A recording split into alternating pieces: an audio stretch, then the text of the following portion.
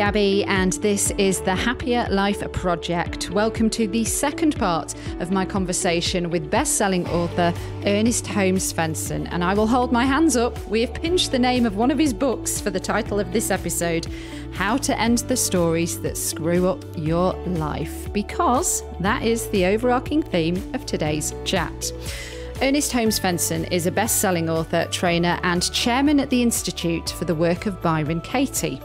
Byron Katie is a self-help guru who uses the method of inquiry to challenge negative thoughts, beliefs, and stories.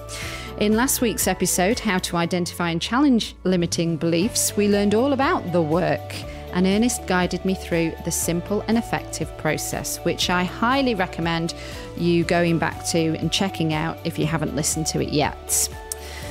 So we're going to jump now straight back in, picking up where we left off with that nasty voice we all have in our head that tells us we're not good enough, we'll never get that promotion, we'll never get that new partner, we're too fat, we're too thin, we're too ugly. You get the idea. Ready to find a healthier, happier you? Let's get started.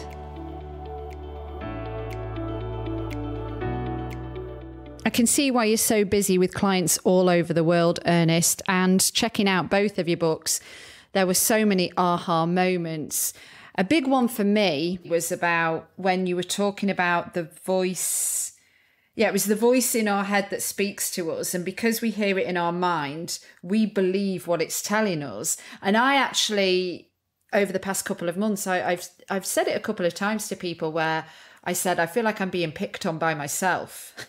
Because it's like thoughts when like I'm waiting for an outcome and it's that sort of Debbie Downer that it's like, it's not going to be what you want it to be. Yeah. And it does feel like there's a bully. But if that voice, what you're saying, it's actually, well, we're disassociating ourselves from it, then whose voice is it? Where does it come from?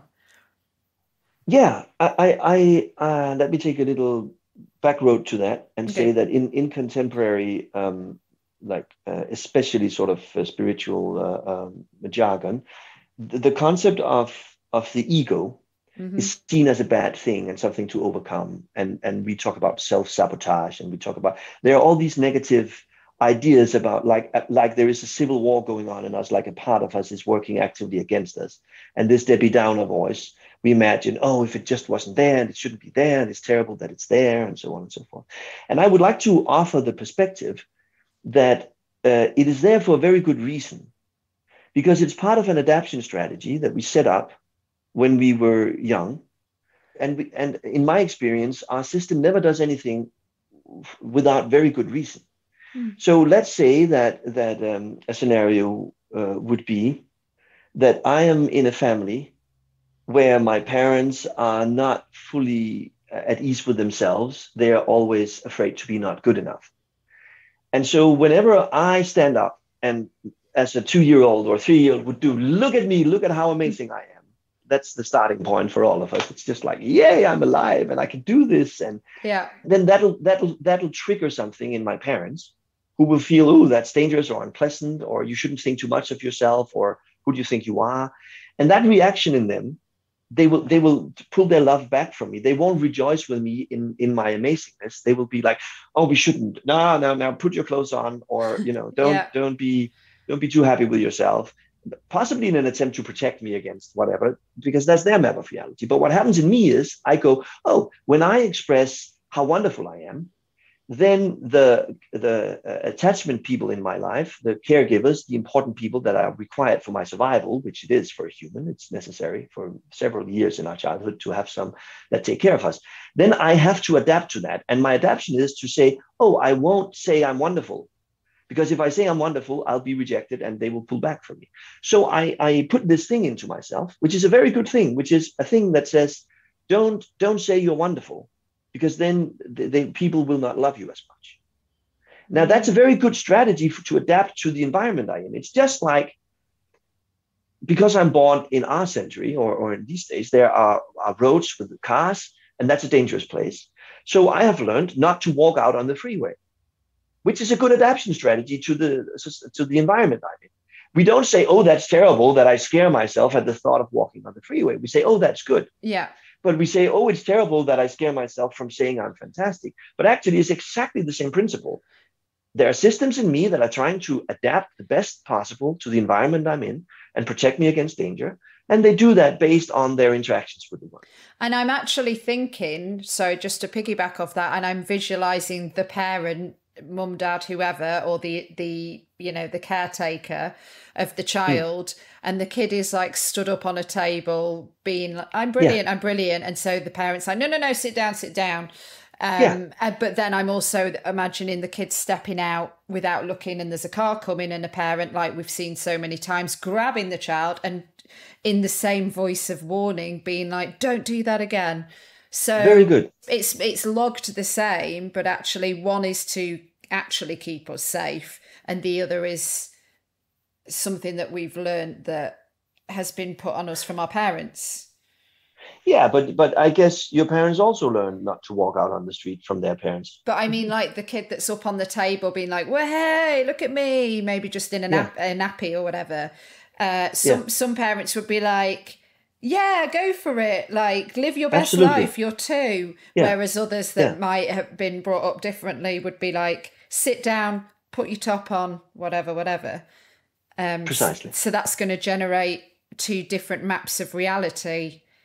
Precisely. That's what you're saying. Precisely. And that will be passed down through generations in families. If we don't actively stop it, then that's what we'll do with our children, as you're also saying. Their parents did that to them, and they learned a way to survive in life is to not think too much of yourself.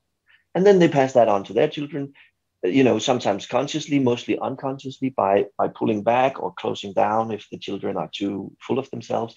And the child learns, I shouldn't do that.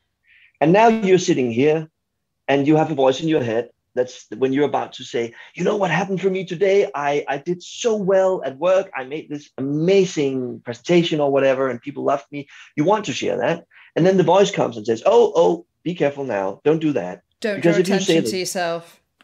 Yeah, then they'll reject you, and we don't want that, do we? And that's the origin of that voice. It's a good voice in that it's just trying to protect you.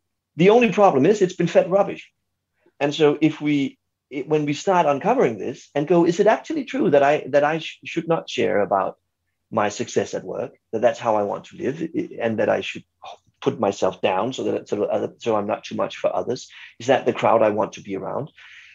As we start questioning that, we begin to realize that voice begins to become adjusted into, own it, go girl, you rock, because we are just learning, that's actually a better strategy for a good life, to stand up for yourself and own yourself. I mean, along with this would come lack of boundary setting potentially, and sadness, depression, all kinds of stuff can grow out of that one if we don't do something about it. And the thing to do about it is very simple: question it. Don't just take it for granted because your parents say. Also question whether to go out on the road. You can't know if it's right until you've questioned it. And I hope you will come to the conclusion that going out on the freeway is a bad idea. Under most circumstances. So. Yes. Yeah. And that's good. Question it. Just because you touched on ego, and it did make me sort of think about that as well. And then I went down a little bit of a rabbit hole, and I was like, well, let's clarify what is ego. This is a definition that I found that I think most simply explains it, if you don't mind me sharing it now, Ernest. And I'd love your thoughts on this too. In psychoanalytic theory, that portion of the human personality which is experienced as the self or I and is in contact with the external world through perception, it is said to be the part that remembers, evaluates, plans, and in other ways is responsible to and acts in the surrounding physical and social world. So according to psychoanalytic theory, the ego coexists with the ID, and the ID is said to be the agency of primitive drives, and the superego considered to be the ethical component of personality as one of the three agencies proposed by Sigmund Freud in Description of the Dynamics of the Human Mind. And that was the simple one I found. Yes. Yeah. So it's a lot more complex. Like the word ego comes around, they've got a big ego, or ego in yoga is used. But I was like, what actually is ego? And there's more to it than actually we think about.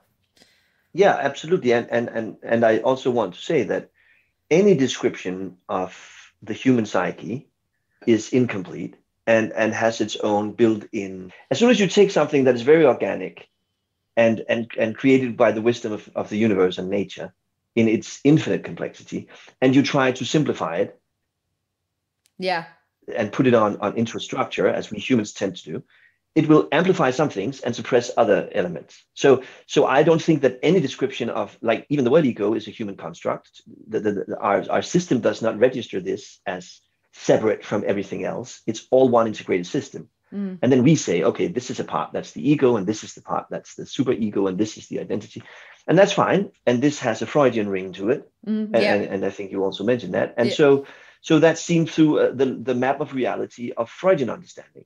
So that's the filter looking at a human being from a psychoanalytic perspective. You will see that when you see it, and you will have systems of explanations that corresponds with what you believe. And that is effective. In some areas, it works very good. And then there will be areas where it's not a good approach. And that's just like, if we look at the physical world, we have the Newtonian understanding, which is the billiard balls and Newton's perspective, which works really well within certain frames, which is like the macro thing. And then we have developed this new idea of how it is, quantum mechanics, which is also a description of the physical world. It's a different description, and it brings out other elements, and they operate together. It's not like one is right and the other is wrong. They are both true at the same time. The same would go for the ego, to my mind. Like, any description of the ego is fine, and it has its benefits and its drawbacks. And what is important for me with what I was trying to share was that instead of making it a bad thing inside us, like the voice, instead of having this inner civil war trying to get the voice to shut up, which just causes more confusion. My path is about loving yourself instead of, and that's very fundamental to me. I think many people who enter the whole mental health and every other health element, a lot of us enter it with the idea, I must improve myself. I must make myself better. That's a very fundamental driving force in a lot of contemporary self-improvement, it's even called, right? I need to make myself better, or self-development, we call it sometimes. But the problem is, in that is actually a hidden aggression towards ourselves, the idea that I'm not good enough as I am. So the idea is, if I can make myself better, then I will become worthy of whatever it is I want, love and life and all of that. And that's an approach, and it's good, and it'll never overcome the fundamental built-in thing, which is that even the action itself is a proof that I'm not good enough. So at some point, we need to get to that point where we begin to take another strategy, which is, I love myself as I am. I am good enough as I am, with all my faults and with the voice in my head and everything. And what I found is, as that happens, there is a release of tension, both physically and emotionally and mentally, which allows for these things to shift. And suddenly that voice in your head becomes more like, oh, you're my protective voice. Nice. Thank you for being there. And I don't need you right now. And I appreciate the work you have been doing for me day and night for 40 years. And right now, in this moment, I would like to not hear you, which is a very different approach to it than, oh no, it starts and I'm tearing myself apart. Right. So that's so instead of improving yourself, my sort of approach is to discover how you love yourself, that you are lovable, that you are wonderful as you are. And that's one of the things I like about the work of Byron Katie, is there's room for that in there. Yeah. Whereas some other methods are more they're not emphasizing, at least, that aspect as much. And it's become a very, very important aspect to me, this self-love thing. Yeah. I think it's like, a lot of people feel like it's easier said than done. And I think a lot of people think, I'll never be able to get to that goal. It sounds so simple. Yeah. I'm good enough. Yeah. And I guess, do people fail because they maybe start doing the work, but it's not an overnight thing? It's, you've got to do the work continually, probably every day, in terms of questioning these thoughts and these beliefs. I know that you're a fan of workbooks or worksheets. Worksheets are part of the work. Yeah. Is it like a daily practice, like meditation? Or? Yeah, well, it is a practice, but I would say I think we all constantly do something with our understanding of ourselves. It may be talk to our friends. It may be just lie alone in bed and cry over our misery. It may be doing some sort of practice. And I'm not particularly hooked on the work of Byron Katie. What I'm hooked on is don't buy everything your mind tells you, you know, learn to question it and use any method you want. And I like meditation practices that has some of the same elements of sitting there and listening or noticing what's going on in you. I like circling. I like radical honesty. I like all kinds of practices that opens you up to renewing your perspective on this.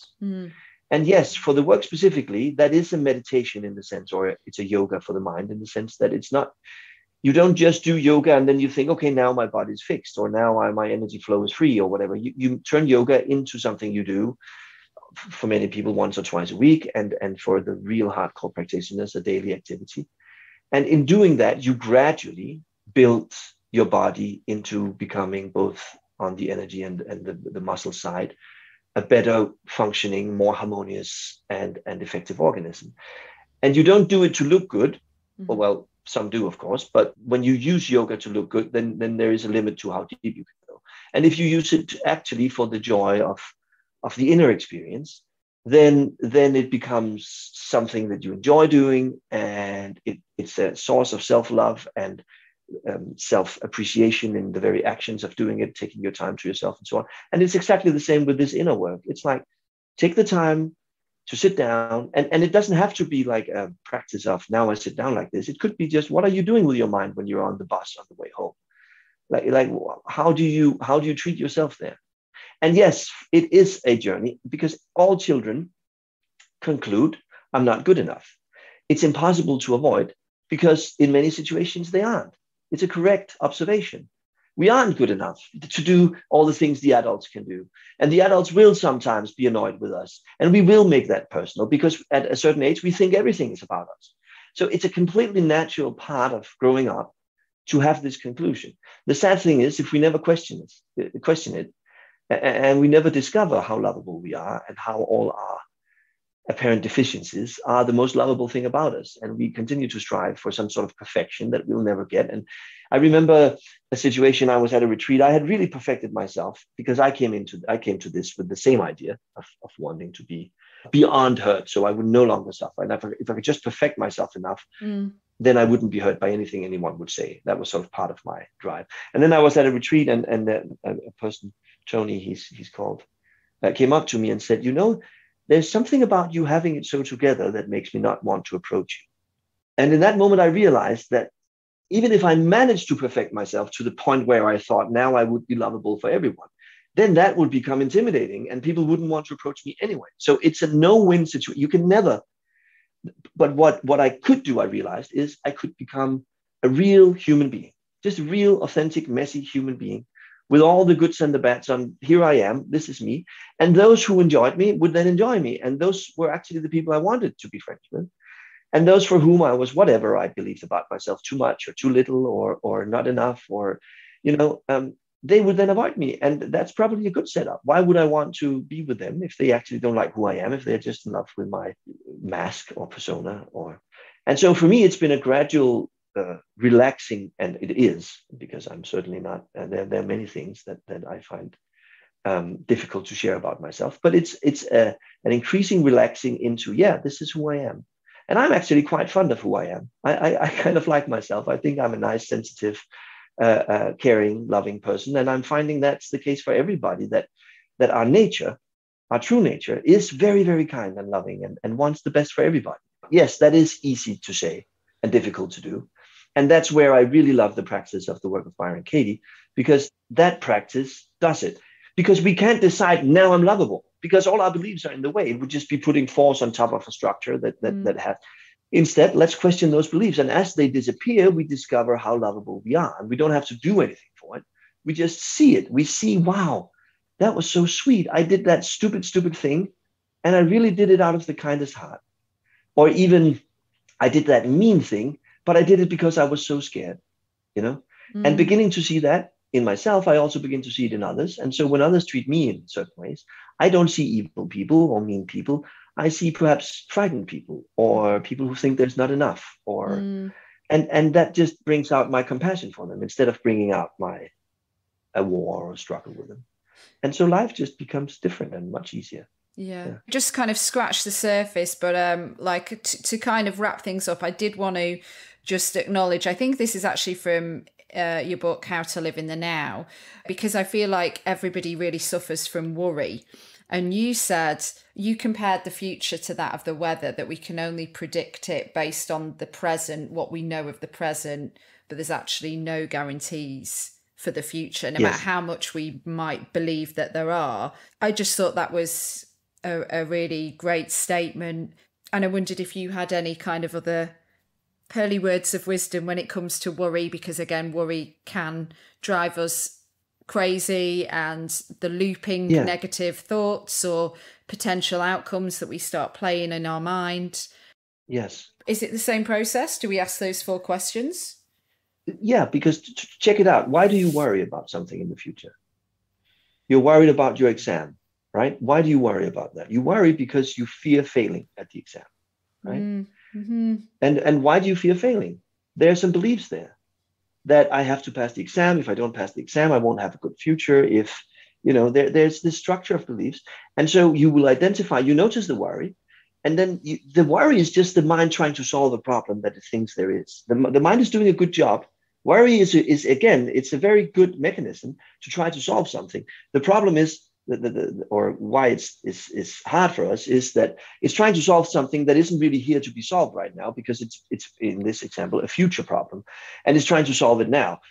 So what we can do is we can look at instead, we can prepare for the exam. That's a good idea. And then we can look at this worry that I have. What is actually feeding it? And when we start looking at what's feeding it, we will uncover beliefs. Like, for instance, I have to pass the exam in order to have a good life. Let's make it very simple like that. And again, we can question that. Is it true that in order for you to have a good life, you need to pass that exam? If you don't pass that exam, you won't have a good life. Can you absolutely know that that's true? And here we already begin to see that it's ridiculous. That passing this exam might lead to a very bad life, because then I'll just get this boring office job and wither away. Whereas if I don't pass it, I'll travel to Colombia and I'll meet Jorge, and it'll bring me this amazing life of living on a farm in Southern America or whatever, right? So it's just the mind running based on the map of reality. It's trying to predict the future, but it's predicting it based on rubbish. Let's question the rubbish. And then it becomes, I tell you, it becomes like this. Okay, I'm prepared for the exam. Maybe I'll pass. Maybe I won't. Let's see what happens. It's exciting. That's all. There's no more choice. It's just maybe I'll pass. Maybe I won't. It's no different than I'll go down shopping. For some people, going down shopping in the supermarket is a terribly dangerous idea. But for most of us, luckily, it's like, okay, I'll go shopping. And that's it. And life could be like that in all its aspects, when we are without the belief of, I have to look good. What do people think about me is important. I must pass the exam. These are the criterions for a good life. It's just this predicting machine that's running, trying to predict the weather and do whatever it takes to control the weather. And one of my points is you can control the weather no matter how much you try. Mm-hmm. So you need to surrender to the weather. Maybe I pass, maybe I don't. Mm. But that's not just something you can decide, because you have these voices in you that want you to make it. So instead you question. Can I know that this is a good instruction to me, that I must pass the exam? And as that releases, then, and then it becomes, I didn't pass. I tried my best and I didn't pass. No, I'll go again next year and watch for dinner. Simple as that. Yeah. Yeah, I love it. Thank you so much, Ernest. I just want to bring it full circle now, back to the title of the podcast and this episode, because this is something that, like, for the new series, I'm going to ask all our guests to do, and that is set us some homework. What is a simple project that we can do based on what we've talked about today, letting go of these old stories and beliefs, that will help us on our journey to building a happier life? Like, what's the simple activity that we can do to start? We might have already covered it. Yeah, I like, for me, a simple activity would be to just look into the work, the work of Byron. That would be, go to my website or go to her website.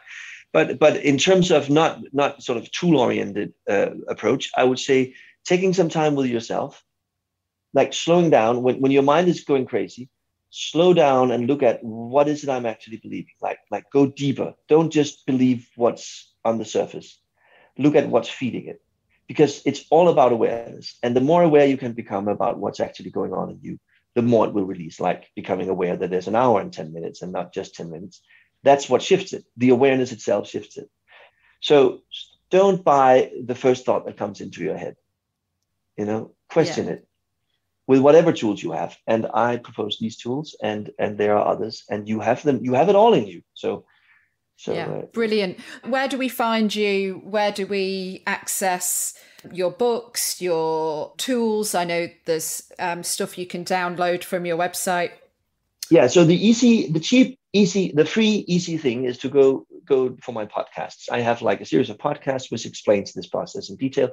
And you just look for you can go to my website, which is at www.theartofbeinghuman.com.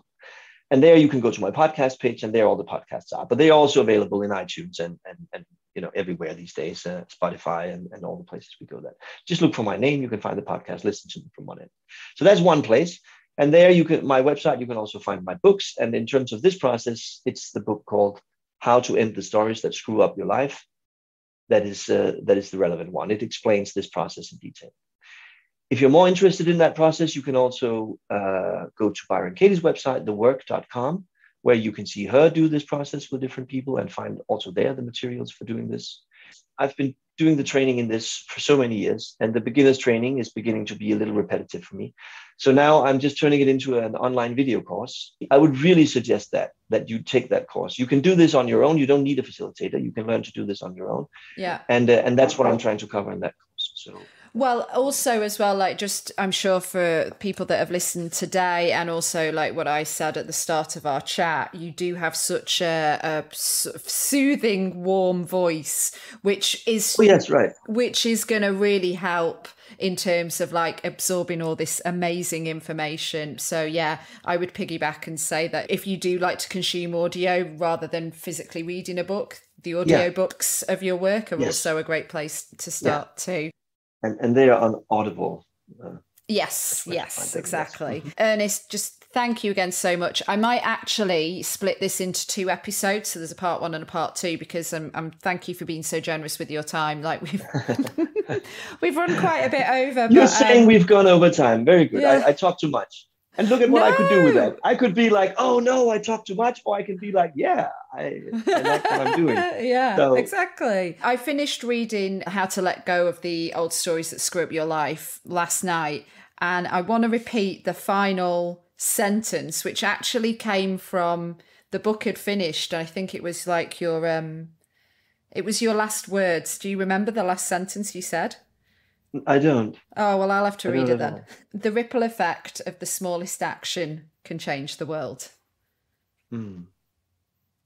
That's pretty good. Yeah. Thank you. I'd never even heard of Byron Katie before, so like this is really opened my eyes to a whole different way of looking at our mind and how we can work through some of that baggage. And that might mean that some of your listeners have also not heard about it. So that's great. So that spreads the word to a new group of people who may not know about it. That's wonderful. Absolutely. And that, my friends, concludes my 2-part conversation with the fantastic Ernest Holm Svendsen. So thank you for making it through to the end of episode 4 of the Happier Life Project. And if you do want to check out more work by Ernest, and there's loads to check out, including the video course, his audiobooks, you can get to everything you need to by going to his website, www.theartofbeinghuman.com. And if you are suffering with your mental health, there is a crisis button on the My Possible Self app, which will signpost you to the correct information for immediate expert advice. Those of you who are listening on one of our podcast platforms, the My Possible Self app is completely free to download, so you don't need to worry about it costing you anything. Make sure you subscribe and leave a review if you found this episode helpful. And to find and follow us on social media, we are at My Possible Self, and I've been at Radio Gabby. Until the next one, do take care, and bye for now.